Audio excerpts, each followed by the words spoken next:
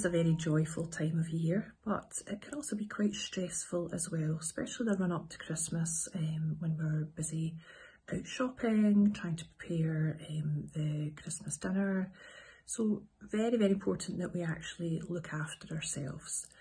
So to try and reduce anxiety in the run up to Christmas, try and practice some deep breathing exercises or even meditation. Also really good to be active, so try and get out for a walk, out in the fresh air. That would be good for mental health, and also some yoga or Pilates can also be really, really helpful. One of the other things that we need to be careful of is making sure we get enough sleep as well. So maybe just trying to relax in the evening, try to unwind, read a book, try not have the TV on, try not be using your phone at least for about an hour before going to bed. Really important this time of year we get plenty of sleep. Another thing that we need to think about is not having too much alcohol. Alcohol can be a trigger for night sweats.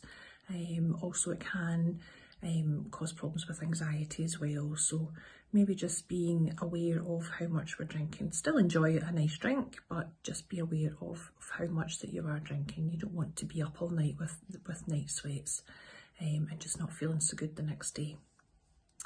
Making sure as well, as much as we are enjoying all the lovely festive food that we have, that we also are ensuring that we're still sticking to quite a healthy, balanced diet, including plenty of fruit and vegetables, and obviously trying to make sure we're not having too many carbohydrates as well, just as we're getting all our vitamins and minerals that we need, obviously to support our hormones, and obviously we don't want to end up with that horrible bloating that we can get as well.